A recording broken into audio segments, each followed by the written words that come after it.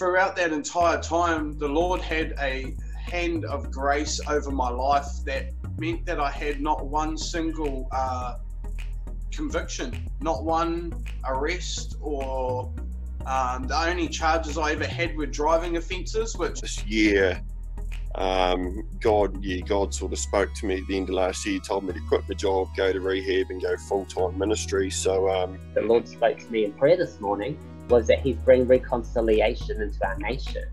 So there's God's purpose, to find a church, a bride for his son Christ, who is going to be glorious. It's going to be without spot and wrinkle, any such thing, meaning that the sort of bride that God is looking for and is obtaining for Christ has to be suitable to him.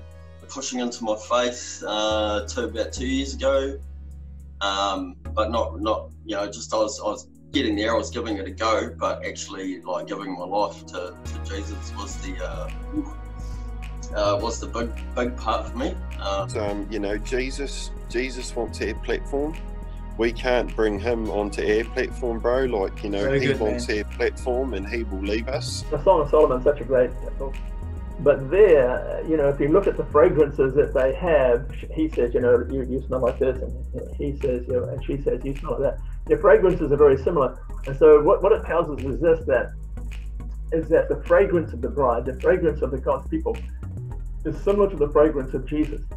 And so this is why they're able to be compatible. And so now we are called to walk together.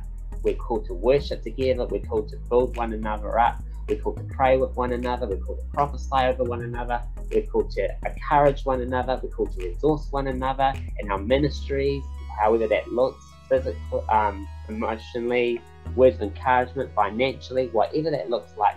We are called to be with one another. This guy, one of our mates had a sore back, and this guy goes, "Oh, let's go and pray for him." And there was that little bit of doubt, that was just like, oh yeah, but I was like, nah, you know what? Well, I want to be encouraging. I love the way that's Glenn stepping out. So yeah, jump into it. Rightio, let's go. We went into this bread mission first. We delivered bread all around Waitara here, like asking Jesus where he wanted us to go next. Like, oh no, stop! This is the house. And so anyway, we did that, and then we got to the bro Luke's. And he was in agony. He couldn't actually even move, like praying for him. And both Glenn and I both just got melting hot, bro, like melting hot. And so I said to Luke, can you feel any heat or anything, bro? He goes, yeah, I thought you were holding Wheaties on me or something. And we both had this revelation that Jesus was fully present. He was there and he was with us as we were praying. And so we got, I think, quite pumped up about that. When I sat on the rock, and then as soon as I sat on the rock, I heard no, stand.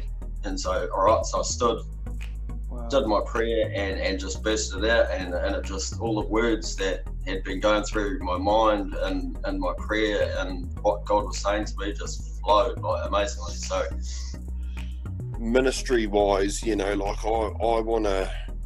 It's always been my heart to preach to hundreds, to preach to thousands of people and see them saved. But the other thing I learned is, God wants us to concentrate on the one.